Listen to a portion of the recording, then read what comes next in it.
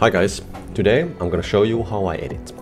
Yesterday I did a video shoot for a client, and now I'm gonna do the whole project from the whole edit from beginning to the end and showing you all the steps in between.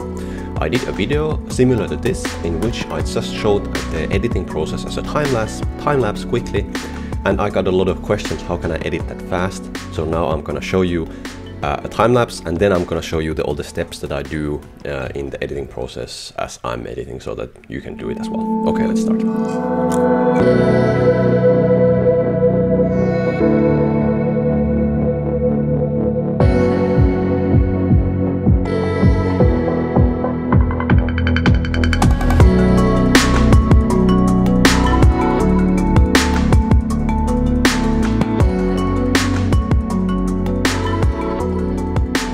So the first thing that I do, I build this kind of a folder structure. So materials, projects, and done.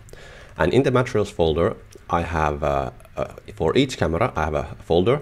And then if I have a lot of audio files, I might have another folder for them. But now in this case, we only have one audio file from an external recorder. And then I have a proxies folder, which is empty currently, but we're gonna fill it soon. And I'll be working in Premiere Pro. So let's start by creating a project, and I'm gonna put this project into the project folder, of course. And these I'm gonna just leave as they are for now. And okay. And my Premiere Pro interface is very simple. I have stripped it down to minimum. Now I'll just import the material into the project. Okay, now it is imported. And the first thing to note that whenever you're doing editing like this, you have periods when you just have to wait, and then it's good to do something else than just sit around or watch YouTube. Okay, so then the next step that we're going to do is to create proxies. As I showed you the proxy folder, proxies are these kind of replacement files that are easier for the computer to process. For example, this footage is from the GH5, and it's a 10-bit codec, and it's a bit heavy for the computer. So I'm going to create proxy files to speed up the editing. And to do that, I'll simply choose all the clips, pressing down Shift and clicking the first and the last, then pressing down Command or Control and deselecting this folder, then right-clicking and going to Proxy and Create Proxies. And from here, I'm going to use ProRes full HD, and then I'm going to go and choose the proxy folder that we created in the project material folder. So here, proxies, and select folder, and okay. And now it's going to take some time to do the proxying. The media encoder in Adobe Premiere Pro is rather slow, but the colors are accurate. So the proxies will have the same colors as the original ones, so that's really good. But if you're in a time pinch and you want to do this proxying faster, there's another software that I like to use, which is this, Edit Ready. Edit Ready is almost 4 times faster on my computer. Maybe it's not that fast on your computer. This is much faster for creating proxies. So if you're in a hurry, use this. But the colors have a bit of a shift. So now if you do the proxies with this software, you cannot really use them for color correction. But anyway, I'm not in a hurry, so I'm gonna do them with the media encoder, just that you know. Okay, so now do something else than just sit around. Okay, so instead of just waiting for the proxies to be done, I decided to go and do some exercising. And this is very important for you to do as well as an editor. Don't just sit around, just do some exercising, because otherwise your body will just decay.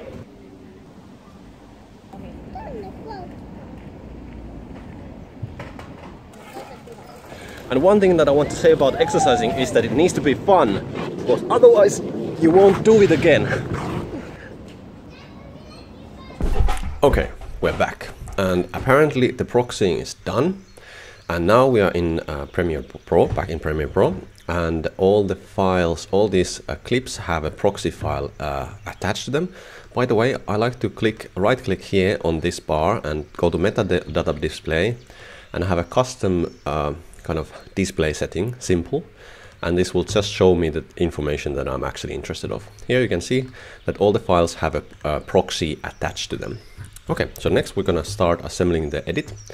And a nice trick to getting, and by the way, if you're interested of the nature sounds, I'm listening to, I often like to listen to some nature sounds when I'm doing editing. This is a Listening Earth from SoundCloud. They have really good recordings of nature. Anyway, so first trick that I'm going to share with you, how to get all these clips to the timeline, to a correct timeline in a consecutive order. So the first clip first and the last one last. So you do this, you choose the first clip, first track, first file, then you press down Shift and you choose the last one, and then you go back all the way up and deselect by pressing down Command or Control, deselect the folder. You go all the way back and you click the first one, you drag it to the new icon, to this icon here. And now it will create a timeline where you have, and by the way, the order of clicking is very important. Now you have a timeline where all the clips are in in timely order. So first clip is first and the last clip is last. And now if I press this proxy icon on, you can see how smooth is the playback here. And if you don't see this icon, you can go to the plus and you can find it here. So, so this is the edit, and some of these clips I shot in full HD because these are slow motion. I shot them with a GH5. So I'm gonna choose all of these clips and right click them and press scale to frame size. And now all the clips are scaled to the 4K timeline that I'm working with. Okay, so next we'll start kind of deciding what are our end deliverables. So I'm gonna call this timeline sorting. And then I'm going to create, by dragging this to this new icon, I'm going to create a couple new, what are these, timelines. Okay, so this I'm going to call social media edit, because that's one of the videos that the client wants, an edit for social media. And this is going to be archive, original, and this is going to be archive graded. So this is going to be for social media purposes, so it's a quick edit, and these are just archiving the footage. So original and then graded. Okay, so for the summer edit, social media edit, I have an interview clips here somewhere. Let me check here. This interview, so I'm gonna copy that or cut it and go to the social media edit and put it here, because this is going to be the base of the social media edit. And then I'm going to add this external sound. And now I'm going to go to the window, extensions, and pluralize. This is a plugin that allows me to synchronize the audio between the tracks easily. I could, in this case, because it's just 2 clips, I could do it manually, but well, if I can use this software, why not? Okay, it's done. And I'm going to copy this, and then I'm going to go back to the original sequence and paste it here, and then just going to trim it down. And then I can start editing, and for this I'm actually going to first go through this interview and cut all the kind of slack away, so getting a nice slim or trimmed down edit of the interview. So I'm just going to do that. And before I start, I'll just show you a couple of things that I like to do when I'm editing. For me, it's very important to minimize the movement that I do with my mouse and use as much of the keyboard as possible. So on the keyboard, I'm using the mouse to scroll through the footage. But when and by the way, I'm looking at the waveform here. So this one, this green waveform, because this is where I see when she's speaking, because she has a microphone here somewhere, and whenever she's speaking, the waveform goes up on this waveform. So here I'm just scroll to this spot where she's starting to speak, and then I press Shift S, and I have set Shift S to be a shortcut here to add edit to all tracks. So adding edit, so cutting the clip is just S, and adding edit to all tracks is Shift S. And by this I can easily edit. And then another keyboard shortcut that I have set is delete at D. If I press D, it will delete the clips.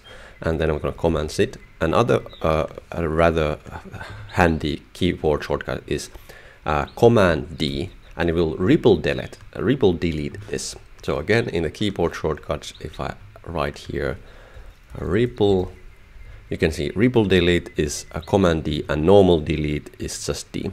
And then this View and Q are important as well.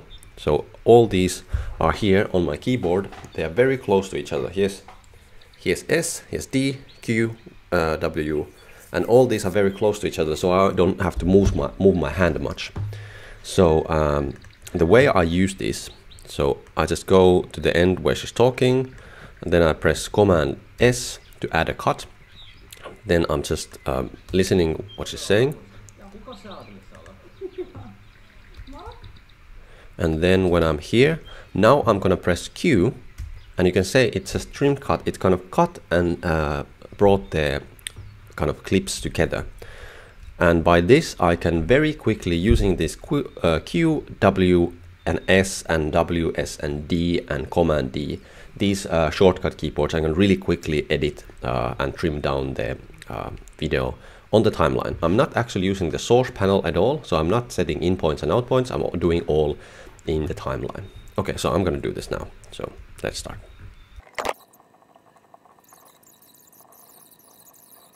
Okay, now the interview is being cut, and next I'm gonna go to the kind of the rest of the clips that I shot, and now I'm gonna go through these clips and choose the good ones. So I'm gonna kind of, instead of trying to edit this, I'm gonna kind of cut down all the slack and just leave the good ones. And as I said again, I'm not using the source panel, I'm just doing everything in the timeline. So here I'm scrubbing through, and whenever I see something that looks good, for example this clip here, I just press in this case S, play forward a bit, maybe press L to double speed, and then whenever the clip is done, there,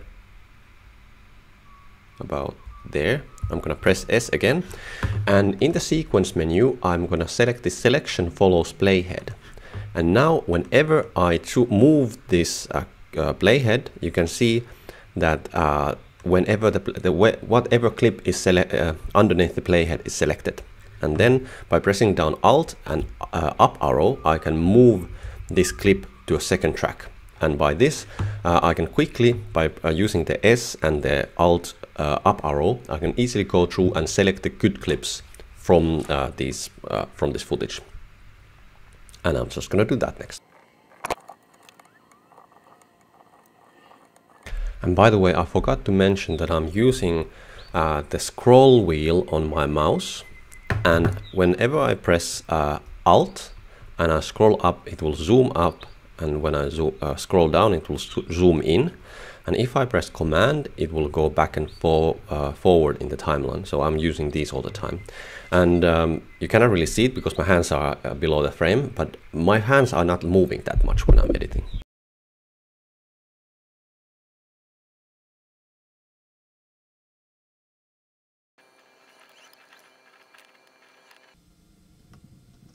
Okay, now I have lifted all the good tracks on the second, good clips on the second track. And now I'm gonna select all the not good clips, just cut them and paste them here in the end of the time sequence. Then I'm gonna nest them, and I'm gonna give this new sequence name called the rest. And this is because now I still have all the footage here, and if I suddenly remember that, hey, this was this one footage where the dog was licking someone's thumb or something, I can easily go back here and get it, because I remember have a kind of like a mental map on where it was on this timeline. Anyway, so let's clean this up a bit. Sorting, okay, and then I can delete it from this sorting sequence.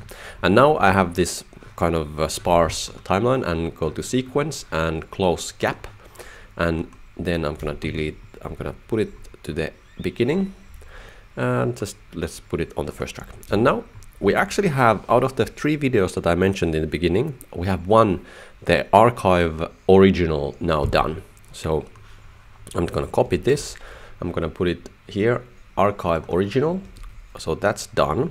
And next we're gonna go archive graded, and I'm gonna color grade all these clips. And for color correcting or color grading, I have a new method that I have started to use, and that is that I have another project. Let me open it.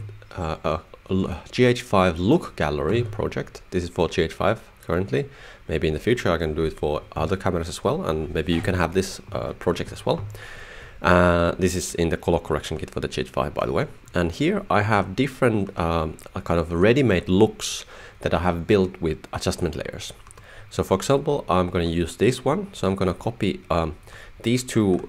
This layer is a grain layer, and this is a color management layer. So I'm gonna take all of them, but not the grain layer. I'm not gonna add grain to these clips. I'm just gonna copy these adjustment layers, and then I'm gonna go to the archive graded, and I'm gonna highlight or like activate the second track and deselect it, activate the first track. And now when I paste, the adjustment layers will appear here starting from the second video track, so they will not go on top of any clips. And I'm just gonna spread them out to the length of the clips, and you can see the colors look awful because was not actually GH5. This was a Mavic Pro. So I have to go here in the clip, in the individual clip and the lumetri color, and then I'm gonna just check this Mavic Pro D-Log to V-Log profile. And this will change the D-Log into V-Log, and now it will behave pretty much the same way as the V-Log would have behaved if it would have been there in the sky. And then I'm just gonna copy this same effect to these two drone clips as well. So here we have the footage in V-Log and color corrected to V-Log. And I'm just gonna turn this all layer off because it's not necessary right now. So let's put it up a bit so we don't need it. This is a layer that will allow me to see how the colors will look after exporting, because my computer and my monitor uses the DCI-P3 color space, and when I export, it's going to be exported to as RGB. I'm going to make a video about color management in the future. Anyway, so now, and actually one thing more, some of these clips were shot in were not shot in V-Log, but they were shot in Cine D. So let's try and find some of those clips. Or like here, this one. Here you can see the colors are all over the place. So it's this is not shot in V-Log. So let's go here and turn this. This is was Cine D. So let's turn it to V-Log, and it works much better. And here the same thing. So let me go through these clips. And then I'm gonna turn all D-Log clips into V-Log, and if I have this video track 1 activated, whenever I press up and down arrows, you can see that it's moving the playhead according to, well, activating the clip that is under the playhead. So then I can easily go and see which clips are Cine D and turn them to V-Log. Okay, now everything seems to be V-Log. And by the way, even though I'm working on a laptop, this is very smooth and it's very responsive, because I'm working with the proxy files. As you can see here, looking at this clip, the proxies are kind of, I'm working actually with the proxies, not the original files, and that's why this is so responsive. Okay, and now I can start doing the color correcting, because now everything is V-Log. But first I want to kind of set the whole tone for the whole video, for every clip, and I can do them by using these adjustment layers. For example, this layer, HDR layer, is a layer that gives this a strong kind of exposure blending effect, and I don't want it to be that strong, so I'm gonna go here in the adjustment layer and in opacity and just bring it down. Let's think maybe 50 would be quite nice. Let's check on other clips as well. Looks quite good. And by the way, I see a bit of grain in some of these clips. It's better, that might be caused because in the sequence settings I don't have this maximum bit depth enabled. So that will give me less grain if I have this enabled, because I'm doing a lot of the grain is now gone, because I'm doing quite a lot of color correcting, so I'm pushing and pulling the footage quite a lot, so that's why it ends up, if I don't have the maximum bit depth activated, it will give me grain. Okay, and then let's check this look. I'm using a film emulation lookup table from the color correction kit, and I don't think this, in this case, it's not, it doesn't it doesn't fit quite well the project. I'm gonna lower it down quite a lot, so maybe like the 30 there about. And then I think this is quite good. Maybe I could lower the contrast a bit. So on this layer, I have this curves adjustment layer on a soft light blending mode. So this is how it looks normally, but when I put it to soft light, it looks much better. So here I could maybe lower down the contrast just a bit, because it's quite contrasty. That's quite good. And now I have done the adjustments for the for the whole project. And now I can go clip by clip doing adjustments to each clip individually. So individual adjustments, not affecting everything, just individual ones. And when I'm doing it like this, that I'm working in Vlog, and because Vlog is a standardized color profile, and I have made these lookup tables that are really accurate. So the base 1S, for example, which is inside the color correction kit, is very accurate for Vlog. When I'm doing color correcting, I actually don't need, in most cases, I only use these 3 sliders: the top, the white balance. Okay, now the frogs are starting to sound a bit too much. I'm gonna turn off the natural sounds. Better. So because I'm working in Vlog and it's standard color space, I can use mostly these 3 sliders: white balance and exposure. Just like I would go back in time to when I was shooting and changing the white balance and exposure on camera. Because now that we're working in Vlog, these white balance sliders work really well, and the exposure is rather similar to the actual exposure on camera. So now I'm just gonna go through these clips and kind of fix the white balance and add a bit of exposure, and based on my eyes, I'm not using scopes, because this is for this project I can get away with that.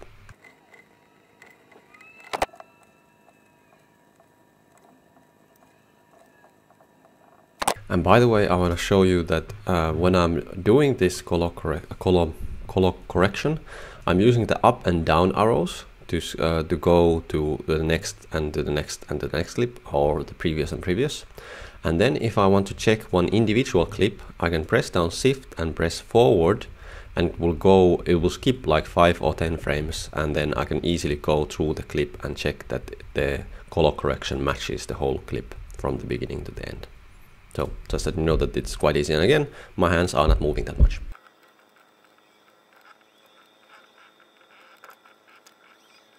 Here's an interesting phenomenon that I want to share with you. For some reason in Finland, or people with Caucasian skin, when it's a bit colder, men tend to turn purple. It's not so visible in real life, though it does happen in real life as well, but it's very visible sometimes on video footage, that some Finnish men just turn purple when it's cold. So let me show you how to fix this. And because we're using these adjustment layers, everything that we do on this actual clip happens before the Vlog conversion. And for that reason, for example, the HSL secondaries works now rather nicely. So I can just go here and choose his skin tone, just painting and checking all the tones, then clicking here to see it, and yeah, that's good. And let's add some blur to blur the edge a bit, something like that. And now when I'm using these sliders, these temperature and tint sliders, because we are doing it before the Vlog conversion, Vlog to Rec. 709, they work rather well. So now I can go and take a bit of the magenta away and add a bit of warmth, and then maybe take a bit of saturation away from the skin as well. So something like that. And now, before and after. Purple fellow, a normal fellow. Okay, that's just a trick to do if you have purple men in your videos.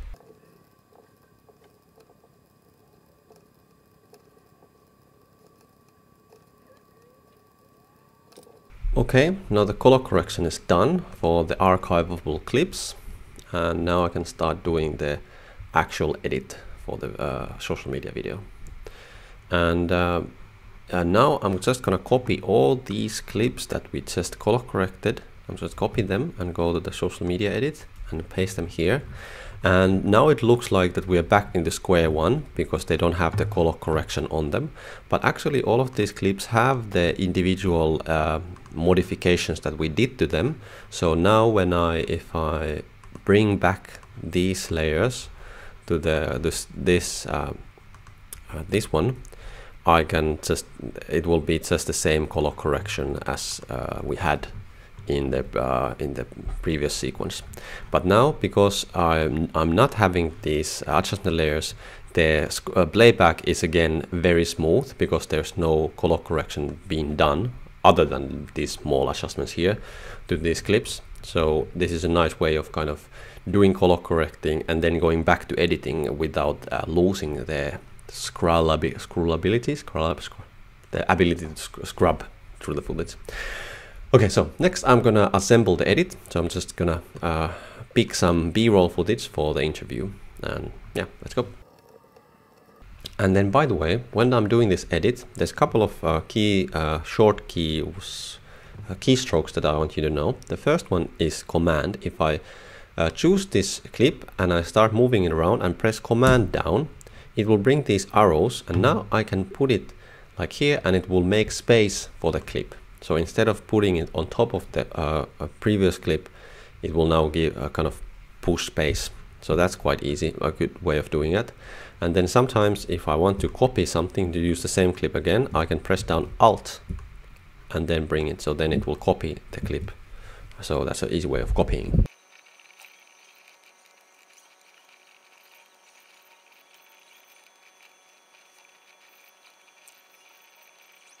Okay, now I have assembled the actual social media edit, and this is a very simple edit. There's no music and there's no lower thirds. It's very quick and easy. And I will now do the color correction for it. And I'm going to use these adjustment layers again, just cutting a nice piece of them. And let's move them to the, let's give us a bit more space here. Let's move them here. And now all the clips have already been color corrected because we color corrected in the previous step, except these ones where she's talking. And well, that's quite easy. Just go to the master settings of this clip because it was just one take. And then let's see what does it look like. It's, I don't know, maybe a bit more exposure. Let's add just a bit more exposure. Something like that. I guess that's good. Yeah, it looks good. Okay, and now the whole color correction has been done.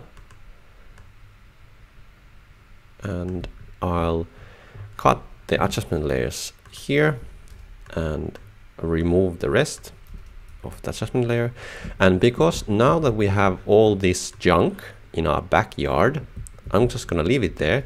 But to prevent it from ending up in our export in the end video, I'm gonna go to the end of this actual video and then to the last actual frame and then press O, and it will set this out point. So now we have this gray area, which is the working area, and when we export, it will only export this working area and leave this backyard alone. So now this is quite done, but instead of exporting it, I'm gonna I'm gonna do previews into ProRes, and because then I can kind of preview the video and still do some edits if I think some clips maybe don't match when it comes to color correction or some other reason. And then when I'm done, I can use those same preview files for faster exporting.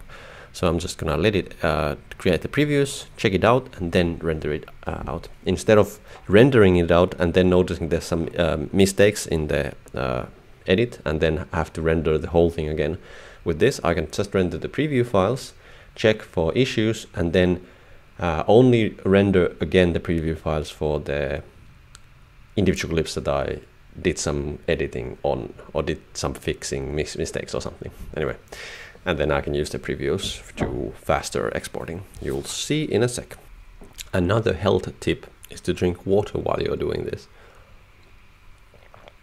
And another one is to actually stand up. I have actually a standing desk set up for this same space. I prefer using that because if you sit down all day, it's actually more unhealthy than smoking a pack of cigarettes every day. Just that you know. Okay, there's a couple of things. This clip has a bit of a jitter. So I'm gonna add a warp stabilizer on it. And then I think this was a bit too warm, so I'm gonna cool it down just a bit. Hi, this is Jonas from the future, and I wanted to add something to the tutorial that I totally forgot because I was rushing the whole production of this tutorial. And that is color matching your clips. So making sure that the clips work together. And here in Premiere I have the same sequence opened. And here, this button, you can find it from here, from the plus menu. Just click this and then you see two of these clips next to each other. And this left one, you can choose a reference. For example, let's choose this one. So I'll copy the time code and paste it here. So then now this will be our kind of hero shot.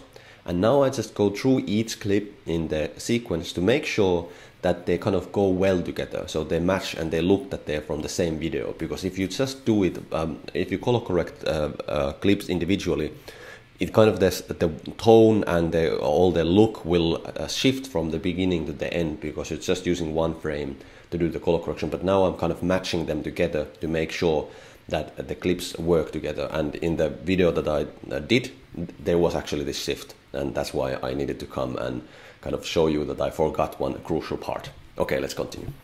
And then before I'm ready to export, I'm going to do very simple sound design.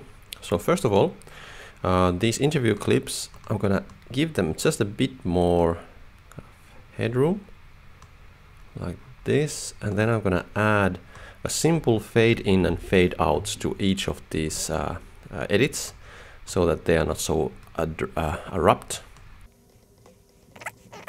And then I'm gonna, all these B-roll clips have audio with them. So I'm gonna unmute the track, but some of these clips are very high volume. So I'm gonna go to the audio track mixer and choose, this is the audio track 1. I'm gonna bring the sound down from these B-roll clips quite a lot. And then I can listen to them by just checking them out. By the way, I was afraid that my Premiere just crashed, but it didn't. But sometimes it does crash. I recommend going to Preferences and in Autosave, choose this automatic save every 5, like it's normally default is 50 minutes, but I recommend putting it on 5 minutes. So whenever this program crashes, it's a maximum of 5 minutes that you lost your work, because then you can go back to the previous autosave, and that's on the maximum 5 minutes ago. Okay, so now I'm gonna render the previous, and then I'm gonna render these 3 videos out, and I'm gonna send them to the client, and now this edit is done. Okay, I don't know how long it took me, a bit longer now that I'm teaching you guys, just showing you all the steps. Normally I can do this in about 1 hour or so. Now it was a bit more, maybe even 2 hours. Although I had quite a lot of material, but anyway, excuses. So this is my workflow, and I would like to see, like, I would be interested of you telling me what is your workflow, and if you see anything that I could improve on my workflow, so maybe speeding it up, or just any kind of alternative ways of doing stuff. So please comment in the comments below, and yeah, see you in the next video. Bye.